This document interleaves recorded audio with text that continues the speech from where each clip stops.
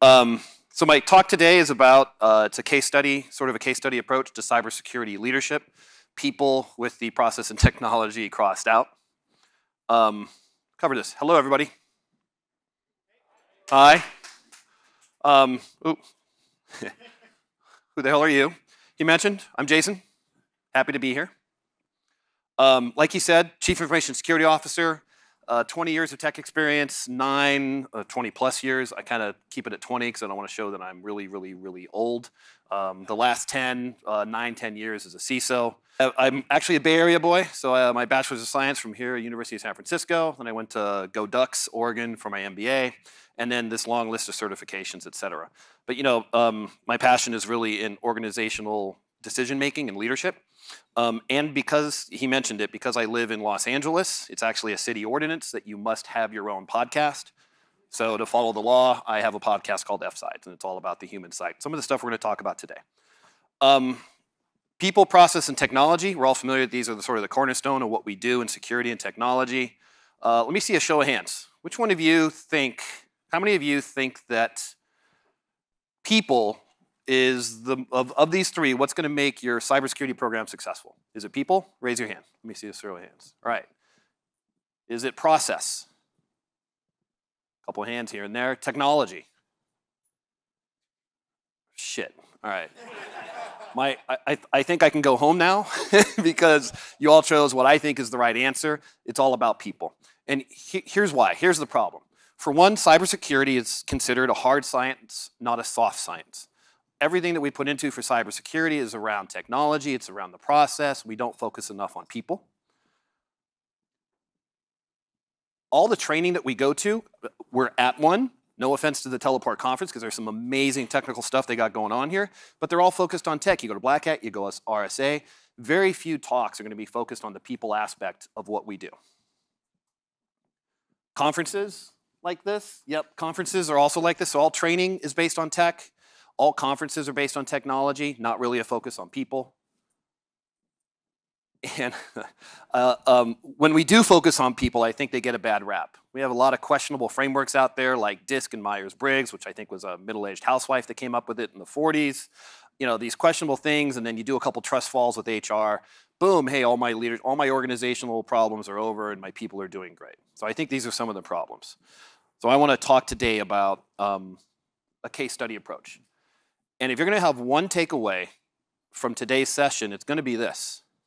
How your teams make decisions is more important than the decisions themselves. You might be wondering, well, that's great, Jason. You said you have 20 years of tech. This is like a passion of yours. Oh, you have a podcast. You must be an expert. Why do you think you're validated to talk about this? Everybody have culture amp surveys at their company where they take surveys about, hey, how great do your team think about the company? How good does your team think about its management, its leadership, and where the company is going? For the last two organizations I worked for, this was the company average of the score of those culture amps. My team always ranked in the top 90th percentile, consistently over 5 years of my last organization, 4 years before that, and then 1 year at my current organization. So I think I'm doing kind of the right thing with some of the stuff that I'm going to share with you. If you were to come into the middle of this conference, you might think you're at a History Channel conference, because I'm going to talk a little bit about stuff that typically doesn't have a lot to do with cybersecurity. I'm going to talk about JFK and the Bay of Pigs and the Cuban Missile Crisis. I'm going to talk about the Devil's Advocacy Program with the Catholic Church. I'm going to talk about Google and street hockey, and I'm going to talk about Mount Everest. And I'm going to do it by sharing with you 4 case studies, or 4 historical sort of studies, 4 things that happened in history. I'm going to give you 2 dysfunctions, and then I'm going to give you sort of 10 quick takeaways that I think you could start in the next couple of weeks, at least take some of these things to start, you know, doing something with them. Let's start with the story of the Bay of Pigs. In April '61, there was this failed attack launched by the CIA during the Kennedy administration to push the Cuban leader Fidel Castro from power. On '61, the CIA launched what they thought was going to be the definitive move. About 1,400 American-trained Cubans invaded Cuba with the opportunity to overthrow Castro. It was a complete fiasco. Most of the rebels were killed or captured. And it actually grew Fidel's internal prestige within Cuba and probably led to what's going to happen next. It led probably to the Russians putting nuclear missiles into Cuba. Now, who's familiar with an after-action review? It's a military term, but it's the improvement process or the recovery process in incident response. When you sit around and you go, all right, what did we do well? What did we do bad? And how can we improve and how can we get better? If you're going to do an AAR after this Bay of Pigs crisis and say, all right, what was the decision making? How did we end up where we were? You might find these things. For one, they met in the cabinet room. The decision-making group that said this is what we're going to do for the Bay of Pigs and try to throw Fidel they met in the cabinet room. This is going to come up later, why that's important. The CIA played the role of both the evaluator and the advocate. So not only were they advocating for a solution, but they were the ones evaluating how good that solution was. The decision-making process was veiled in secrecy. It wasn't out in the open. It wasn't very transparent. Key experts in the administration, people that knew a lot about Cuba and not about the military, were kind of like hesitant to discuss it. There was no candid dialogue taking place. People were holding back their concerns or their commentary. Assumptions were running rampant. No one was challenging them. The CIA dominated the meeting. The Joint Chiefs of Staff, which are the heads of the military, were oddly remaining silent. The CIA was kind of running the show in this decision-making process. No alternatives were given. It was seen as a binary go or no-go decision. Rank and hierarchy, how high up the food chain you were, played a very large role in the decision-making process. And there were some cognitive biases in effect. One is the sunk cost bias, where if you invest so much in something, you think that because you put that much money into it, you got to keep continuing with it. That was also at play here. So let's jump about a year and a half later. It's Kennedy's lucky term as president. Well, that goes without saying. Unlucky term as president, because 18 months later, the Russians put a bunch of missiles into Cuba. And the leaders of the US and the Soviet Union were in this, you've heard of 13 days, in this intense 13-day political standoff because of these missiles, just 90 miles from the US shore. On October 22nd of '62, JFK notified the Americans about the presence of these missiles, and he explained what they were going to do about it. He said, we're going to do a naval blockade and try to negotiate our way out of this. This was probably the closest the world has come to war. Disaster ended up being avoided because the actual naval blockade worked. It was a great decision. Khrushchev agreed and said, okay, we're going to withdraw our missiles for the promise that the US would never invade Cuba. Now, if you do the after-action review on this, Kennedy specifically changed almost everything about how his group made this decision. So if you do an AAR looking at the Cuban Missile Crisis from the previous decision-making, he changed it completely. For one thing, they met in the State Department. Before I mentioned they met in the cabinet room. The reason being is that when you sit in the cabinet room, you sit by hierarchy. Secretary of State sits at the head of the table. Secretary of Defense, Secretary of Agriculture, he's lucky if they let him on the White House grounds. So it's very hierarchical just by the sitting arrangement. State Department is like the King Arthur and the Round Table. Everyone just sits wherever, you're all equal, which is the reason why it's the Round Table with King Arthur. If you didn't know that, it was because he felt that, hey, I'm equal with all the knights sitting at the table. He formed this group, he called it XCOM. And at the time, there were two prevailing ideas that were floating up. So he got everybody together, he called this group XCOM, they were the decision-making powers, and he split them off into two groups. One group was going to say one of the prevailing ideas was a naval blockade, the other was an airstrike. And then he had those two groups create white papers. He had one write a white paper on this is why we think the naval blockade, the other one on the airstrike, and even had them share white papers. It's like you're back in college. Write a white paper, give me an essay, share the essay over here and redline it. And he'd make the teams share each other's opinion and white papers with each other. He then also specifically assigned the role of devil's advocate. He assigned his brother Bobby Kennedy, who was Attorney General, I think. Bobby Kennedy as the devil's advocate and a guy named Theodore Sorensen. And it was their sole purpose to go poke holes in what that team was coming up with. And I'm going to get to devil's advocate later, a little more in depth. Kennedy chose also not to participate in the meetings. Really key because he thought that he'd get more frank discussion out of the team. People were supposed to speak even if it wasn't their area of expertise. And he invited outside, unbiased experts to join in the conversation and the decision-making. He had teams write a speech as the US as the president to the United States, backing up their decision. Think of that. How many times have we make decisions in cyber, we make decisions in IT, but then maybe you have to go to your shareholders or go to your customer base as the CEO and write, why do we make that decision? Puts a good frame set of what is really at stake for the business or for the government, or in his case, the United States citizens. And another key, rules of protocol were suspended. Everybody was considered equal. There was no rank in the room. Everything was great. The naval blockade, along with diplomatic efforts, ultimately resolved the conflict. Missiles are removed from Cuba, and the world's on the brink of war, comes back to peace. So, how does these two stories apply to cybersecurity? Well, it doesn't get much more high stakes than global thermonuclear war. You can just ask Whopper. Anybody get that reference? Show me my age group, yes. War Games, one of the original hacking movies. Because it's all about trust, how you instill trust in your team, giving psychological safety for your team to be able to disagree, and then having that disagreement, a conflict, and debate. Because how your teams make decisions is more important than the decisions themselves. I mentioned earlier the devil's advocate. Let's talk a little about the devil's advocate.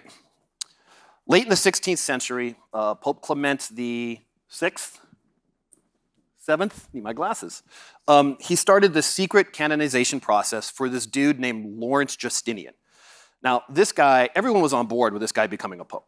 Like, this guy, he gave up his wealth, he gave up his nobility. He was like a righteous guy, and everybody, the way it would work is everybody from the local village would vote, would say, yes, we want this guy to be pope, and everybody was on board with this.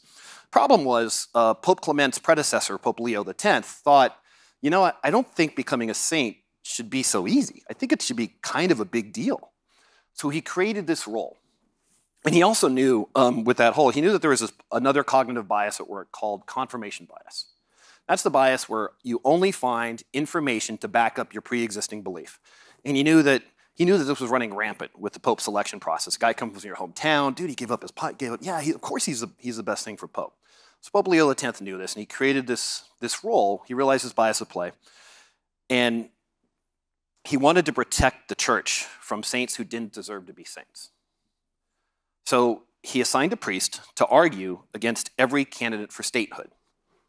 This role was called a promoter of the faith. Think about that. You think about devil's advocate, sometimes it has a negative connotation to it. Like, well, all you're doing is arguing for arguing's sake. It's actually not what the role was created for. It was to promote the faith of the church. It was to protect the church from people who didn't deserve to be saints. To give you some perspective, over a 1,000-year period of having the devil's advocacy in place, from about 1,000 to 1978, about 450 men and women were canonized. In 83, Pope John Paul II, he retired the position of the devil's advocacy, and over his reign is not the right word, over his tenure of about 25 years, over 480 saints have been canonized since they removed that control in place. Now, I'm not saying these 480 people don't deserve to be saints, but wow, 1,000 years, 450, in 25 years, 480. So how does this apply to cybersecurity?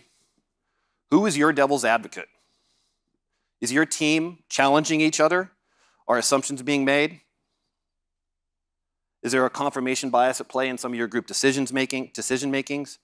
And is it safe for the team even to do so? How your teams make decisions is more important than the decisions themselves. My next story is about a guy named Sid Caesar and your show of shows. You see, anybody know this show? Have heard of it? Okay, more of my age group. This is great. Saturday Night Live. Throw a hand up. I think I just showed the hole in my sweater too. This is the predecessor to Saturday Night Live of all skit shows. It was in the 50s, and it had some of the most amazing and talented writers of our generation. You may recognize some of these names. Mel Brooks, Woody Allen, Carl Reiner. These were all writers on this show. And it was the most popular show at the time. It was #1 in the Nielsen ratings 5-6 years straight. Neil Simon, too, he's a great Broadway playwright. He was also in that writer's room. These guys fought, they argued, ideas flowed. It got so bad with the arguments that one time they hung a voodoo doll of Mel Brooks in effigy because they disagreed with what he was trying to come up with the skit from this lamp. But these guys were best friends afterwards. They'd go out for drinks, they'd go out for dinner. It was a tight group. But when they were debating cognitive conflict debates about the topic, some of the most creative stuff came out of this show. Getting teams to channel emotions that brings out task-oriented and not interpersonal conflict is good. Cognitive conflict is great for teams. Affective conflict is bad. How does this apply to cybersecurity? Creativity in cyber? No. Come on, we're not creative. We don't do that. Shenanigans. Anyone who says cybersecurity doesn't require copious amounts of creativity, you don't know cyber very well. Does every one of your team input when it comes into technical debates? Remember back to the JFK, he said everybody must have a say, everybody needs a voice. Are you getting a voice from everyone in your team regardless of their area of expertise? Are you using debate and conflict to flesh out new ideas and new creative thinking? How your teams make decisions is more important than the decisions themselves. My last story is about these ads sucking. In the early 2000s, there was a race to build a software engine that connected search with targeted ads. This company, Overture, based in where I live now, Los Angeles, was by far the overwhelming favorite. If you asked anybody in tech, anybody on Wall Street, who's going to win this race, it's Overture. It was well-funded. It was led by the guy who invented pay-per-click, this guy named Bill Gross. By far, they had the resources, the intelligence to win. They didn't. I think we all know who did win. A small, young startup company called Google won. And arguably, how they won and when they won can be tied back to their kitchen at their original Bayshore Parkway address. And it was because Google founder Larry Page stuck these words to the kitchen wall: "These ads suck." And it's all about street hockey, town halls, and culture. Larry Page isn't your traditional businessman. He wasn't your traditional businessman. He might be now, 25 years later. His leadership style was to have these sustained, long, drawn-out, no-holds-barred debates on technology and strategy. To work at Google was to enter this continuous fray or continuous wrestling match. It carried over into the street hockey games. They'd have street hockey back when they were small. They'd have a weekly street hockey game on Fridays out in the parking lot. You were expected to fight for the puck with Larry. You weren't supposed to hold back because he's the CEO. It extended into their town halls. They'd have weekly town halls, and anybody was expected to challenge the owners and the founders on any technical concept, strategic concept. It was expected of you to challenge each other. Google's engine in this race between Overture was called AdWords, but it sucked. If you were looking for a Kawasaki H-1B motorcycle, you were getting results for an H-1B visa. It was terrible. So Page was tired of this, so they weren't getting anywhere. They knew they had a problem. He printed out all these bad examples of the search results, stacked them up, and stacked them on the kitchen wall and put this thing that said, "These ads suck." Walk in this guy named Jeff Dean to get a cappuccino on a Friday afternoon. You know, it wasn't his problem to solve. He worked over in, I think he worked in search. He took it, no particular motivation, but because he felt safe doing so. He felt like an owner. He felt like he contributed. He felt like he had a say in what goes on at the company. He grabbed it, didn't ask for permission. He just did it. Worked on it over the weekend. He said, "I seem to remember something like this a couple years ago." His fix ended up working. In the year after, profits went from 6 million to 99 million. And by 2014, AdWords was, they're Google, $160 million a day. Race over. They won. How does this story apply to cybersecurity? Trust and conflict gets you psychological safety, which gets you buy-in and ownership from your team. Google won not because it was smarter, it was more well-funded. They won because they were safer. How open is the decision-making process on your teams? Are you inviting conflict and debate from everyone across your organization? Are your leaders of technical experts being challenged? And are they comfortable with being challenged? Can anyone do anything, or are you locked into strict roles and responsibilities? Do you only allow your analyst to analyze? Is GRC only doing GRC? Because how your teams make decisions is more important than the decisions themselves. Let's talk 2 dysfunctions. If you haven't read this book, I highly recommend it. In the same way that NIST CSF maps to almost every framework out there for cybersecurity, you're going to find that 5 dysfunctions maps to every single, maps to multipliers, maps to all these other stuff you're going to see. It's kind of like a base. And it basically says, it's a really great book because it's a story. We love stories as human beings, right? It's a story. And it gives you these, says there's these 5 things that keep teams from functioning well. This book isn't just me either. It's used by almost every major corporation in the world, from Google to Microsoft, Atlassian, Apple, the NFL. And there's 5. It starts with, if your team is dysfunctioning, they don't trust each other. And if you can't trust each other, you can't conflict and debate and come to a good decision-making process. And then there's 3 more. You lack a commitment, accountability, and results. Remember I said 2 dysfunctions. I really think for the large, vast majority of you, and for me too, you got to focus on the first 2. Those are the hardest, and will get you the most results. So I'm going to talk about trust and conflict. Trust. It's the foundation of any team, from the Navy SEALs to what we saw on XCOM from JFK to your cybersecurity teams. Do you trust your teammates? Do you trust your leader? Some behaviors and traits that build trust are going to be vulnerability. Are you showing vulnerability as a teammate and a team leader? Are you transparent and honest in your communications and what you're sharing about them? Are you authentic? Are you open? Are you showing empathy? And are you making it okay to fail? Fear removal. Everything comes down to you as either a leader or a team member. You can't say, oh, my leader's not doing it. It starts with you. If you're the leader, oh, it definitely starts with you. As Yoda once said, one offsite does not a trusting team make. This is a direct quote.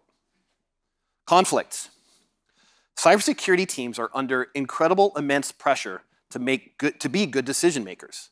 How many of you are involved in incident response? Okay, I got some more hands. Great. If you're in incident response, sometimes you have to make the right decisions. And the more says and the more people you have involved in that decision-making process, the better it's going to be. If decisions about how to apply a limited resource to maximize risk or during incidents or the fog of war, these are decisions that are critical. If you want good decisions and you want creative ideas, constructive conflict and debate are absolutely required. One of my favorite quotes is Barry Rand, the former CEO of Avis. He says, if I have a yes man working for me, one of us is redundant. All right, let's give you quick 10 takeaways, 10 things that I think you can get started on today or tomorrow or next week. And I'm going to start each one with a quote. It's not finance, not strategy, not technology. It's teamwork that remains the ultimate competitive advantage, both because it is so powerful and so rare. This is Patrick Lencioni. He's the author of The 5 Dysfunctions of a Team and a couple other cool books. So, guess what that is? Go read 5 Dysfunctions of a Team. Great read, story, it's short. I swear it's a framework that you're just gonna probably live by. I read it 15 years ago maybe, and everything I learned applies to that. And read it, and if you have a few team members, new team members who join, guess what? Be Oprah. You get a book, you get a book, you get a book. It isn't a one and done. I'm gonna go back to that one and done theme later. And for those Gen Zs or A's who don't know what books are, there's manga versions. You can get the audio book. There might even be a YouTube video on it, okay? So that's not an excuse being a Gen Z or Gen A-er. This is gonna be the foundation for everything you're gonna wanna build as a team. What gets measured gets improved. Peter Drucker is a famous management consultant. So all of you metrics lovers like I am, this is key. There is a great, if you read the 5 Dysfunctions, the authors offer this, you don't think you even need to buy it, you can just run it yourself, but this great survey. It's about 35 questions. It gives you a baseline of how well your team is performing on these 5 dysfunctions. It's easy, and it's actually very accurate and very pragmatic. So I highly recommend you take it, and then you'll use that to say, oh wow, look where we're weak on. Maybe you have a high-functioning team. It'll tell you that. I came into my new company now, and it was yellow, green, red. It was like yellow and green. I was pretty impressed. I'm like, wow. But it still finds some areas that you can work on to improve. So I highly recommend you take it, and then you do it year over year, because it needs to become that repetition and that practice and part of your culture. Talent wins games, but teamwork and intelligence win championships. Michael Jordan, duh. Get off your site, AKA offsites. Familiar with offsites? Get your team out of the office. Dedicate time during the offsite, not just for strategy, not just for technical, but for your team. You should focus at least 50% of that time on cultural development. It can be as simple as a 5 dysfunctions review. It can be some of the case studies that I'm going to share in a slide coming up.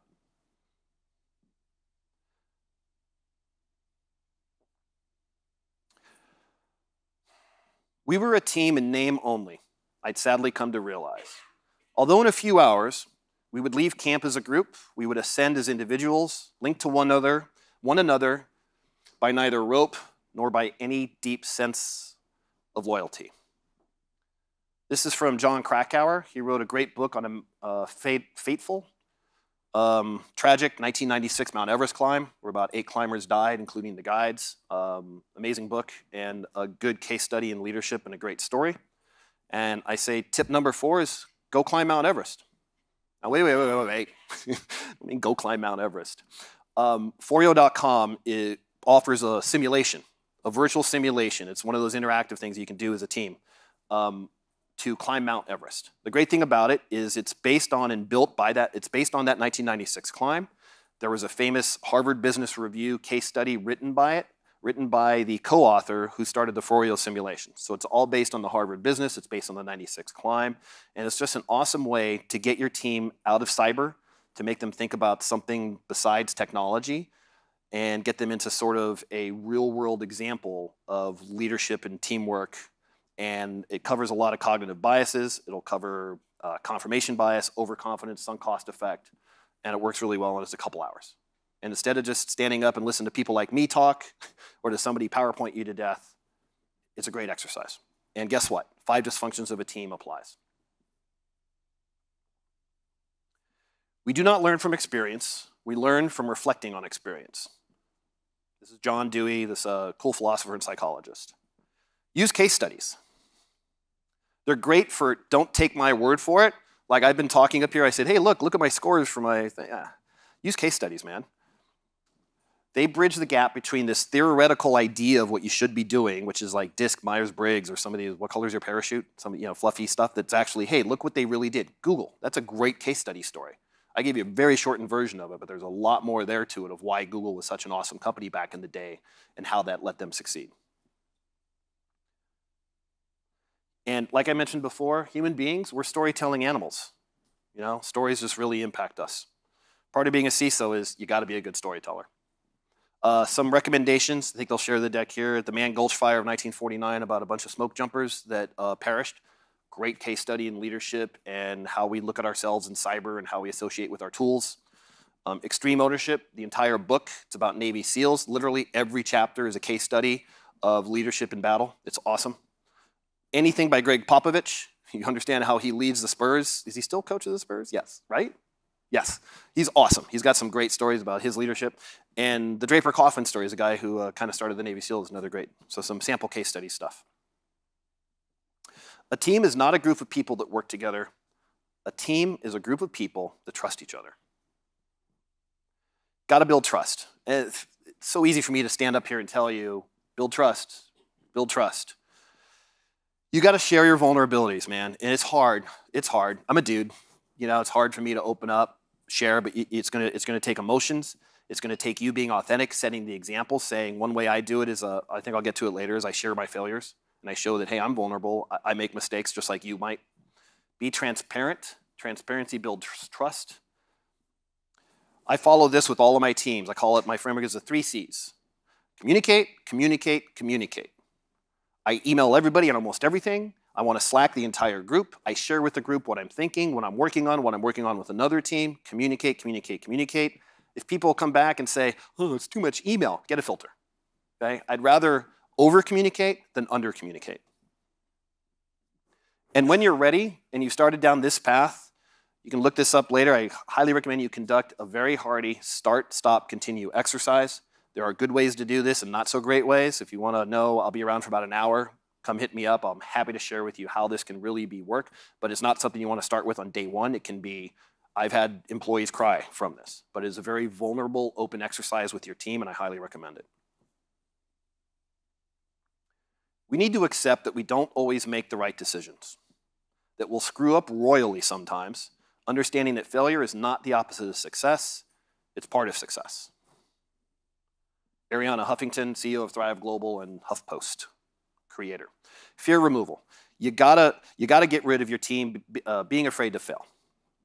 Part of the trust is instilling psychological safety within your team. Fear of failure is it's a psychological safety killer. If people are afraid to fail, they're not gonna want to speak up, they're not gonna make a wrong decision. You need to make it okay and safe and even expected to fail. Make supporting failure the norm. If someone says, hey, how they failed, you support it, you call it out, and you thank the members of the team for sharing the failure. Get the ball rolling if you're the leader or member just by sharing your own. And remember not to focus on the person, but you focus on the causes of the error if you're looking for a way to improve. You don't say, wow, you should have done that. You say, oh, what was the decision-making process? How did it lead to that? And oh, here's how we as a team can make a decision better in the future.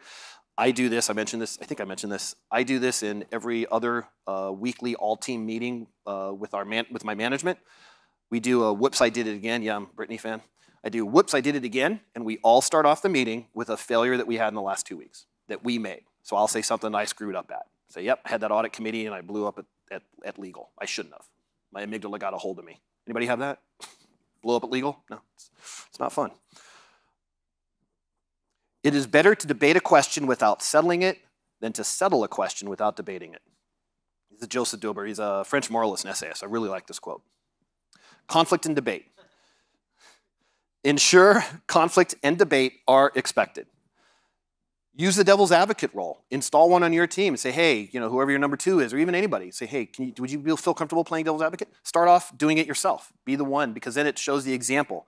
And then it becomes part of your lexicon and your culture, where I swear in my last company, the most overused term was the team would say to each other, if I could play devil's advocate for this, because it made it okay to disagree with someone. You have the technical expert that knows most about Azure AD, and you're like, oh, I'm not going to go up against, like, well, wait a minute, I read that one article about this. They can safely say, hey, if I could play devil's advocate real quick, I read this article that said this, and it challenges those assumptions that we all fall trapped to. And then thank people when you hear debate and conflict. Like, man, that was great. Thank you for disagreeing with me. Thank you for disagreeing with that. I'm glad that we got that to the surface. Don't act like you forgot. I call the shots, like brah, brah, brah. Pay me what you owe me. Don't act like you forgot. All right, I hope I went down a couple generations with this one, okay? This is Be Better Have My Money by Rihanna. Be your own Rihanna. Be your own boss. Be your own CEO. Be your own HR department. Don't wait for HR to build your team or build the culture on your team or look for their direction. You own your team, whether you're a member or the leader or a manager. Leaders don't need to have the title. Use 5 dysfunctions. Like I said, it's like NIST CSF. It maps to everything. Run your team your way, build your team with your culture. You don't have to be the manager to be the leader. And lastly, repetition is the mother of learning, the father of action, which makes it the architect of accomplishment. Rinse, wash, rinse and repeat. It takes 7 times for an employee typically to remember something. So if you just throw 5 dysfunctions at them and you leave it, great, we're done, we're great. It doesn't work that way. Cybersecurity is a program, right? It's not a one and done. Neither is building your team culture. Through repetition of behavior, you're going to create team norms. You're going to make your teams feel safe every day. That's what you should repeat. Make them feel safe, make them feel comfortable. Show trust every day, and then rinse and repeat. Because how your teams make decisions is more important than the decisions themselves. Thank you. These are some of the references. I think they might have the slides later. Some of the references. There's also, as I'm walking off the stage, and again, I'm a fan of not taking my word for it. there was a huge Department of Homeland Security, George Mason, Dartmouth, Sweden, and the Netherlands. It's the largest social behavior study on information security teams to date. Took 5 years, 20+ researchers. It's a great paper. It's featured in SAN's Blueprint podcast, episode 29. And they found these things. The problems were there's a failure to share unique information on incident response information security teams. Poor communication, there's a lack of trust. Interpersonal, not cognitive conflict, and many more caused incidents and cybersecurity incidents to go bad. So I'm not making this up. This does apply to cybersecurity. Thanks.